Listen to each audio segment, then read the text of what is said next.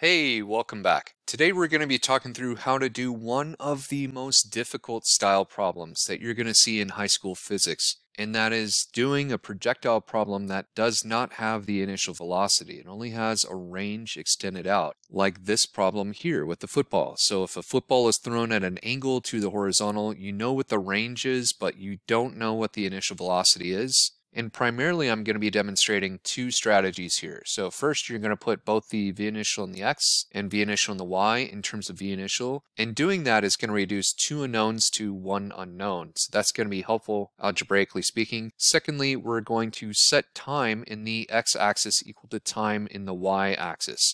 So that's what I'm going to be demonstrating as well. Alternatively, for number two, what you could do is substitute time from one equation into another. In this case, that's going to be more messy to do. It's going to be harder algebraically to handle. So I'm going to show you the easier way today. Let's go ahead and get to it. First of all, you are going to make your drawing just as normal. So you've got your v initial here and the projectile gets launched out. So just start by drawing something like this. We know that the initial velocity vector is not the path that the projectile follows. It doesn't move in a triangular path. So sometimes I'll see students when they're first learning how to do projectile problems, they will do something like this. Like they'll say v initial here, and then they'll put like a delta x over here, or maybe even a delta y over here. And that's not what we're doing today. So we're not going to do that. But what we will do is we will draw the vector as the hypotenuse of a right triangle. And we're going to start solving for this as usual, except we don't have enough information to be able to use in our numbers. That's okay, we're just going to proceed as usual. And so I'm going to start with my components work. This should be easy. I'm not going to spend a lot of time explaining this right now. I've actually done a whole screencast on helping people to understand how to do this. So I'll put a link to that in the upper right about now. All right, so note also what I'm doing is I'm putting my v initial in the x in terms of v initial. And this is the first strategy that we talked about. And I'm going to do the same thing over here for v initial in the y.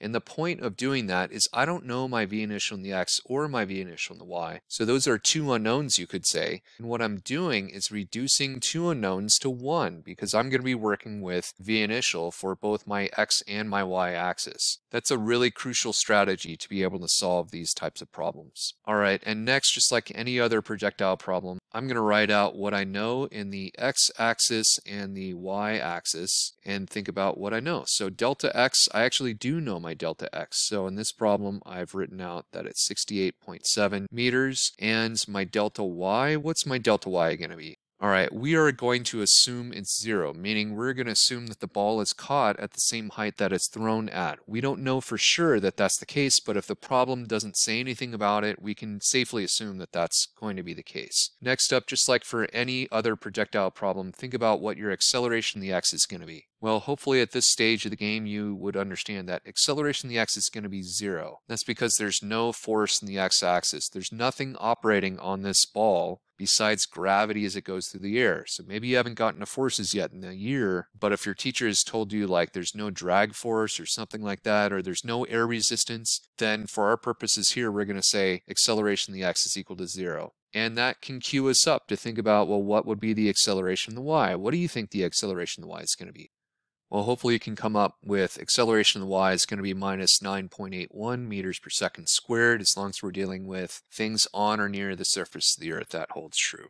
All right, next up, our v initial in the x. Let's think about it. Our v initial in the x, we don't know, but we did solve for what that is in terms of v initial. So we're going to say v initial times the cosine of theta. And similarly, we can say v initial in the y is v initial times the sine of theta. All right, and normally we have four equations here to work with. Normally, I would tell my students for a two-dimensional kinematics problem, you're typically going to you're going to start with equation 2 in the x-axis and the y-axis. And the reason for that is most of the problems can be solved using equation 2. Part of that is thinking about what this equation ignores. This equation is ignoring v final. And we don't have any information about v final usually for projectile problems. So I'm going to go ahead and drag this down, and I'm going to write out my second equation in the x-axis. And then I ask myself, all right, at this point, do I have anything that is 0? Because if so, then that may make the problem a lot easier. So what is 0 on the x-axis here?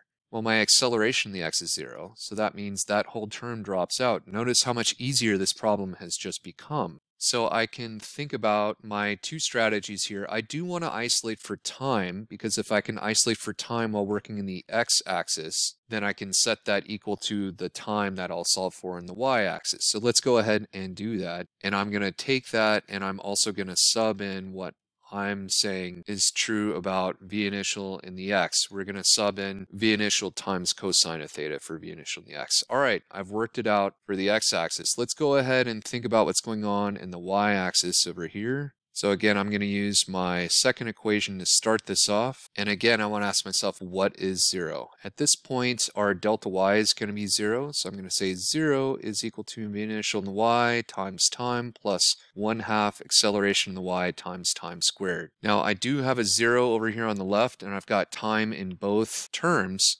So one thing I could do is I could drag this over first and be left with this on the right, and then I could divide both sides by time. Because if I do that, if I divide both sides by time, this time goes away, and one of my times on the right goes away. So I'm left with this.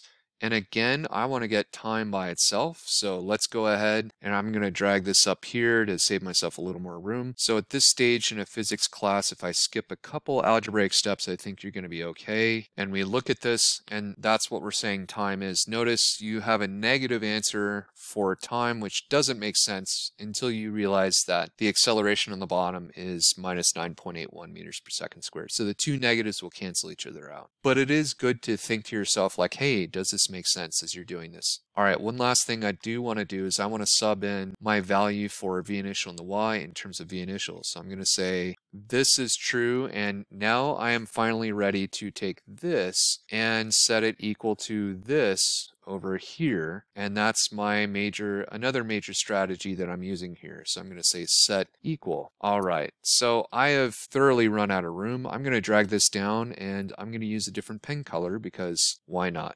Okay, and so what we're left with, remember, we know what our delta x is. We don't know what our v initial is. We know what our theta is. We don't know what our v initial is. We know what our theta is. We know what our acceleration is. So clearly we're looking for v initial. So let's get it out of the denominator. So I'm going to multiply it over here to cancel this out, and I'll be left with another v initial over here. So I've got this right here, and we're still trying to isolate for v initial now. So I need to drag this down a bit further to be able to see what we can do. And I'm left with this, and if I take the square root of both sides, then I can say that this is true.